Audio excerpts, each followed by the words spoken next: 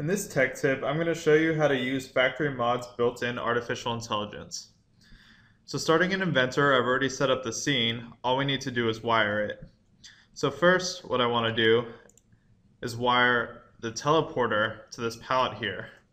So under FM buffers, I'm going to write pallet 1.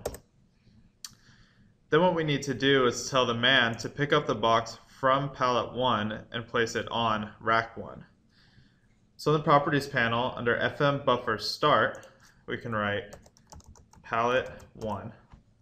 And under FM buffers end, we want to write rack 1. So now let's run the scene in Modz and see what happens.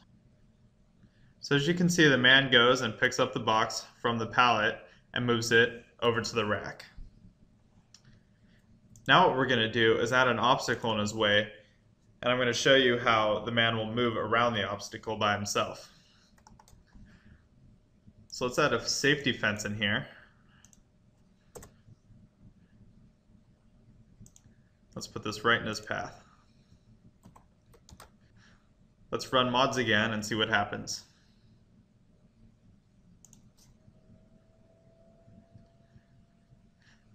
As you can see, the man now walks around the safety fence.